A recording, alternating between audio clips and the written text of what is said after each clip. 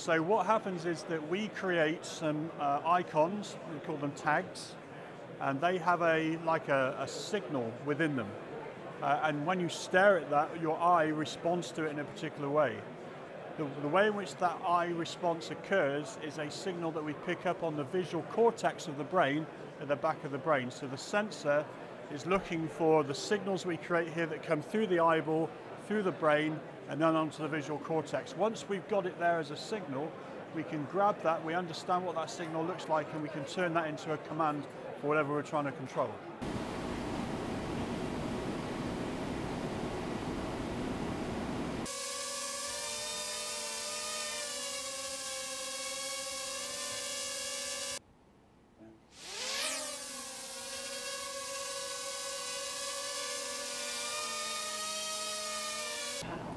So he'll put it onto charge. I think it just needs a few minutes to charge. As long as we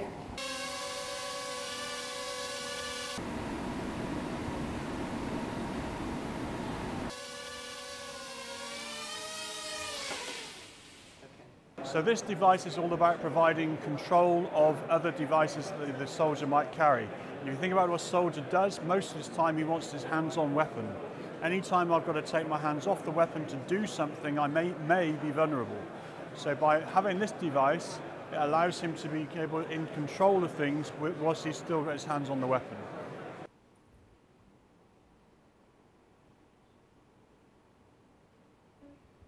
Well, oh, I see. No, because it'll be continuity with the rest of it. It doesn't look weird, honestly. So what happens is that having gone through the training, the organisation had a much better understanding of the individual and how the brain and body communicates. And from a soldier's well-being and welfare, that's just as important as they're optimising their performance. So how this worked for us is that they developed the technology, and I used all of the techniques that I've learned through the training and through the coaching to use the technology to show how the human can improve their performance and reduce their cognitive burden to use the technology better.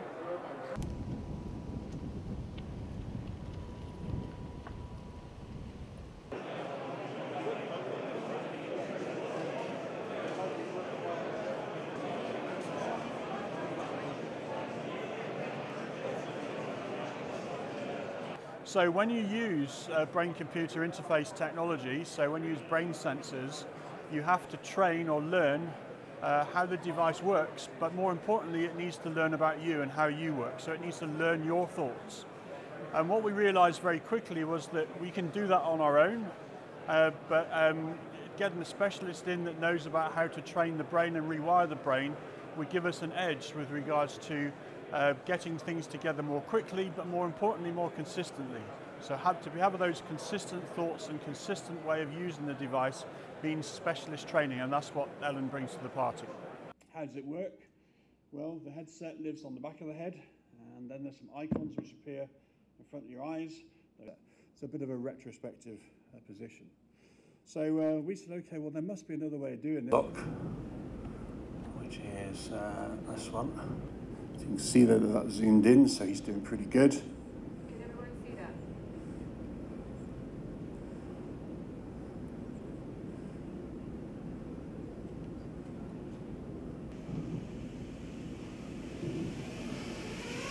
Fantastic.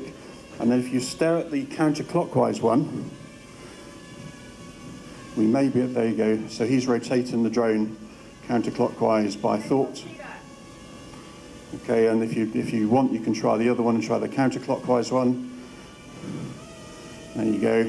That spins around the other way. This is me drone by thought. And if you stare at this one, Brett, on the right-hand side. So there's multiple places where we think this technology can be applied. Perhaps in, I don't know, driving or commanding unmanned ground vehicles or unmanned naval vessels. Perhaps providing menu selection and control within a control room environment, maybe in a nuclear power station. All those kind of things are perhaps in the bailiwick of this technology. My place to make suggestions, but it just seemed like a good idea. Yeah, I think.